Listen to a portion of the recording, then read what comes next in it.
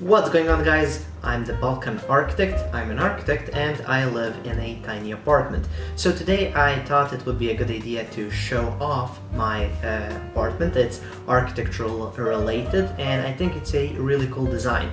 Now this is a 33 square meters or 355 square foot one bedroom apartment, and it was actually a studio apartment then converted into a one bedroom apartment. I didn't design it, I have to point this out. It was designed by another architect who is the owner, and I'm just renting it. But I think that the design is amazing. The space is used up in the perfect way. So I thought it would be a cool idea to kind of show it off and just show you what it looks like. And I actually work from home, so it's amazing that you can fit pretty much everything, both your work life and your regular life within just that one tiny teeny apartment. So let's go to the tour. So this is the entrance area to my apartment. As you can see here, we have the big entrance door, and as soon as you get in, you're greeted by this huge mirror that's on my walk-in closet. So this is actually a walk-in closet. Well, on one side, if I just slide this door over, you'll see here we just have some cleaning supplies, some shoes, things like that. And then on the other side, if we open this up, this is actually a walk-in closet. So you can actually walk inside and then you can walk outside. Now this is really useful because this is the only storage area in this whole apartment, so it can get a little tight, but it's really good because when you stuff all of your stuff inside, it can look a little bit messy. You just close the door and then the mess stays on the inside and it's really clean on the outside. And I really like the full mirror. I think it's really useful. Next, on the other side, here we have the dining area. So here you have just a little bit big bar, and then just a couple of these stools. They are really comfortable, and you can just kind of fit two people to eat here. But I avoid eating here, and later on I'll show you a little trick where I eat in the living room. And also here I like to keep a couple of bottles of water, so when I'm getting ready to go outside, I can just grab one and then I can stay hydrated. And just behind that dining area we have the kitchen, so it's quite small and pretty straightforward. There's a decently sized fridge over here. I have a sink, the old stove, below is the oven. Next we have a little dishwasher over here, so it has everything, but it's really cramped. Now what's really cool is this door that kind of opens up, and then you have the whole corner area, and you can access all the stuff in there, so you can fit a lot of stuff inside. It's just hard to get to because, well, it's so small. And then of course there are these upper cabinets as well. Now the main downside to the kitchen like this that I found was the lack of natural light. So I didn't think that something like this would bother me, but especially when you get up in the morning and it's time to make breakfast and you have to turn the light on to make breakfast, it's really unnatural. So that's the main thing that I'm looking forward to when moving out of this apartment, is having a kitchen that's next to a window. I would really prefer a window somewhere here. This is the part of the apartment where I spend most of my time.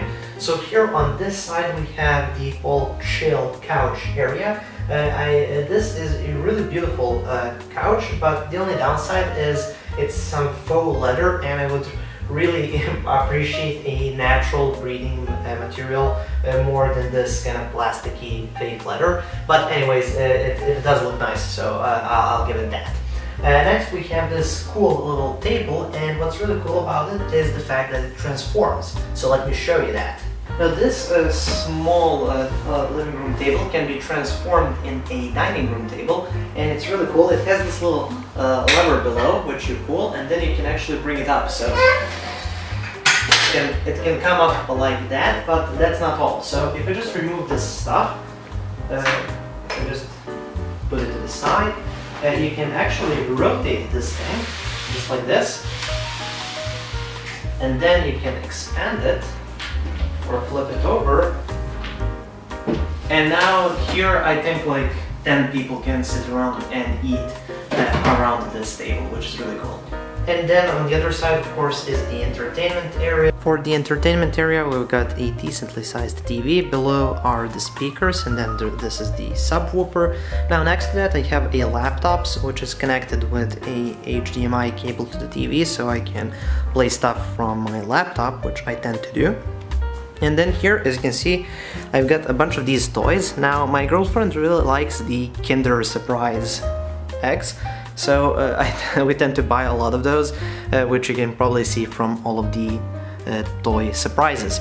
Now here I've got another computer, which I don't know what to do with, but it's there. And it's not just a monitor, it's actually a computer, a really small computer, as you can see here behind, which is attached to that monitor. So I'm still thinking what to do with this, but I'm sure I'll find a use for that. Now moving on back here, this is the only piece that I got specifically for this apartment. It's this lamp. I always liked the look of this lamp, so it was kind of half off, so I decided to buy it, and I think it fits in the apartment really good. Next we have my favorite chair design, or simple chair design, and that's this plastic chair. So I got that over here, so when some company comes over I can offer a place to sit. And then on the other side of the room I have my home office setup. This is where I record all of my videos.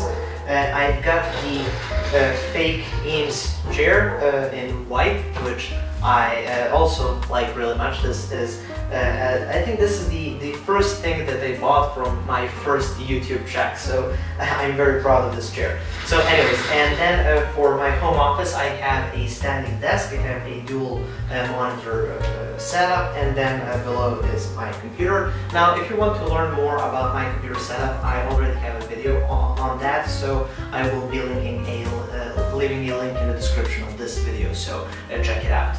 Now I got this desk, as I said, from IKEA, and then on top I have this, it's another IKEA piece, this thing with the drawers, and it's really useful because it brings up the monitors a little bit and it's kind of easier to view them.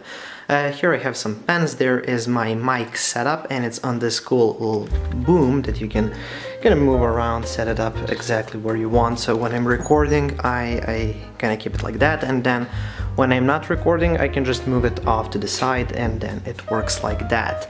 Then on the other side I've got my bamboo plant, which I of course have to have, and then this is my magic yellow book where all of my video ideas start from, and then above we have the IKEA lamp, which I use just for writing and also for lighting myself up for the tutorials.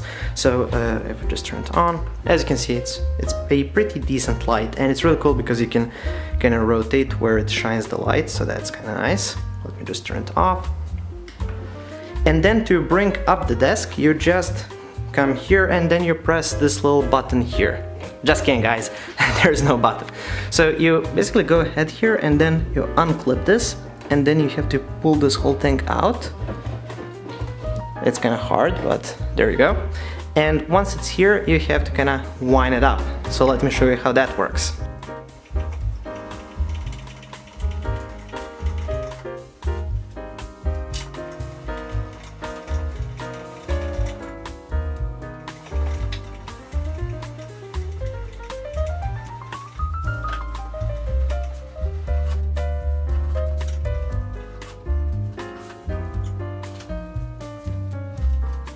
And then once you get it to the top, it looks like this. Now you just have to return this one step and then try to push it in. And there we go. So that's my desk setup. Now here I have this cool tool for 3D programs, for just navigating in 3D programs, which I'm kind of playing around with right now. Next here I have my, I have my trusty minion that's keeping an eye on me. This was a gift from my girlfriend, these two things. And then also here I have a miniature car of mine. So I have a Toyota Celica 2001, so that's what I've got on my desk as well.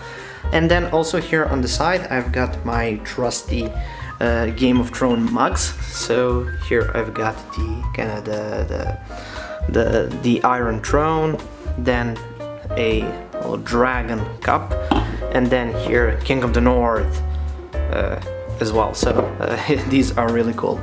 And then here, as you can see, I've got some distilled water, and that's for my plant. If you can see it good enough. So it's one of those meat-eating plants. It kind of eats flies and insects and stuff, but it's not doing that well in the cold weather right now, but it's a cool plant to own. And then here I've got some of these Christmas lights, which look really cool when you turn off the rest of the lights. And mostly when I'm working, I don't have these upper lights turned on, so I only have the Christmas lights and then the view outside, which is really cool. And then also here I keep my kettlebell. Now right from the kitchen you enter the bedroom. Now this is quite a tiny bedroom for this tiny apartment. It was actually just a studio apartment, and then it was converted into a one-bedroom, a very tiny one-bedroom apartment. Now, just because the bed occupies pretty much the whole room, the door had to be extremely small. So if I just close it off, you'll see that it's a really tiny door, and I have no idea how they managed to fit the bed in there, but yeah, that's the bedroom. Now, if you're a guy that ever went to the gym, you probably know that the #1 reason why men tend to work out is because they want to be able not to fit through doorways. Maybe an easier way is to move into a place with a small door. So I am very proud to say that I can no longer fit through doorways. Now just next to the entrance door is the bathroom, the last place in my apartment.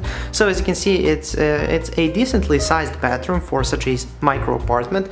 Here is a little washing machine, next is the water here, here's the sink, the shower, the toilet, the towel warming thing, and then here I've got a couple of plants. This one's doing great, this one not so much.